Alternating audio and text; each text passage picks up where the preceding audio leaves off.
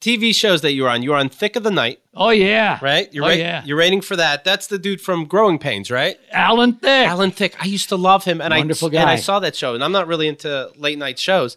But I liked him. In fact, it's very corny, but I thought this was so funny as a kid. His show's starting up. I knew him from Growing Pains. And he points to like a milkshake, a milk truck. And it says Thick Shakes on it. Uh-huh. And he goes, that's my name, to some guy. Like, that's my name, almost. And the guy goes, Shakes? And he goes, no, Thick. And I'm like, I like this guy. Yeah. Oh, yeah. So you rate for that show. You're on George Carlin Gets a Sitcom. You rate for that, and you appear a couple times. How do you land that? The George Carlin show. How do you work that out? Total nepotism, and we loved it, and we laughed about it, man. And he came up and he said, hey, man, I'm getting my own show. And I said, hey, cool, He says, and you're on it, man. I said, oh, yeah, what do I do? He said, I don't know, but you get $500 a week. I said, fucking sign me up, bro. Do you ever say, hey, can you make me the bartender or somebody that's on regularly? Oh, God, no. Because it wouldn't be your place, or you don't care? I don't. It's not a thing I gravitated toward. I'll tell you what I did do. I kept it real on one of those episodes because they had one where George was a taxi driver. Right. And he hung out in this bar, which was very much like the Moylan Tavern that it was patterned after.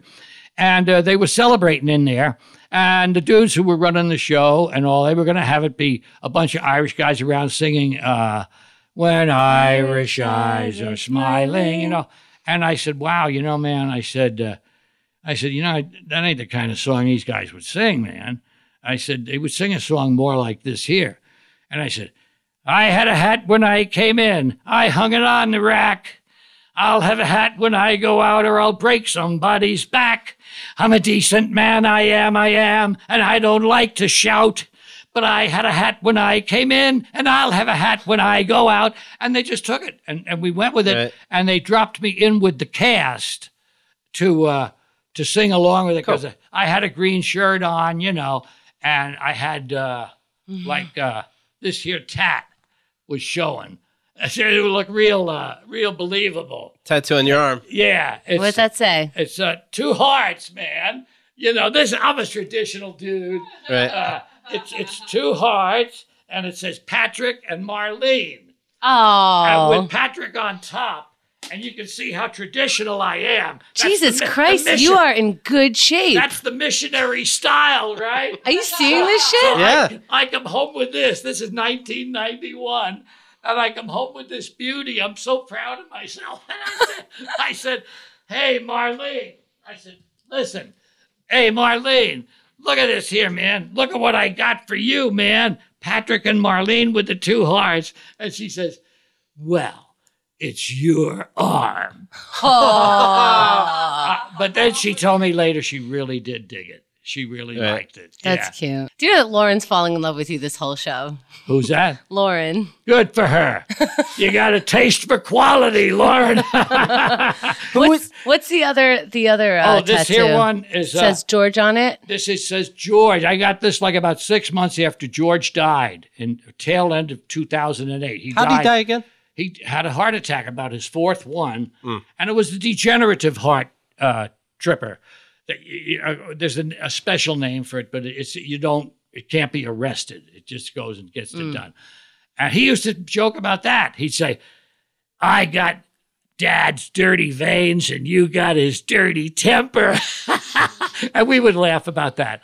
But I got this after he died, and I put the reefer leaves there, see? What's on top of this? The reefer leaves next to the name, and what's that? Top, that's the hermit from the tarot deck. The hermit, and he's got like a little thing that he holds up, and instead of the light in there, I got a tiny green shamrock in there. Because what the hell, we're Irish, man. You don't want to forget a little bit of that. What's the hermit mean? The hermit was a guy who, in the tarot deck, he's in the major arcana, or whatever they call it, where you get your pictures and all, and he's like a wisdom. He's like wisdom, Okay. And George opened the door to me on so much stuff. I mean, I couldn't make a list of the things he made me aware of without ever making me feel like, anything weird, or like that I was bad or something. Was there ever any resentment secretly that I'm older, for God's sake. Oh, my God. George is the one making it. No. Never for a moment. No. Why are you so healthy? Like I don't know. Maybe privately, I'd be like, "Oh, my younger brother's fucking making it. I'm trying to. What's going on? I sound just like him." No, because he left the door open so much for me if I wanted to go down that trail. Who is the greatest comedian alive or dead of all time? Oh, I'd say my brother George. Will there ever be another George? Oh, I think there will be another person on that scene. Right. Because he'll be seeing it from his perspective, which is fine. It's so funny. Like, I mean, he had so many CDs, of course, and it's funny hearing some of these, around the Class Clown era, that kind of thing. Yeah. Where it's like, almost like a prophet in that I remember him making up, you know what?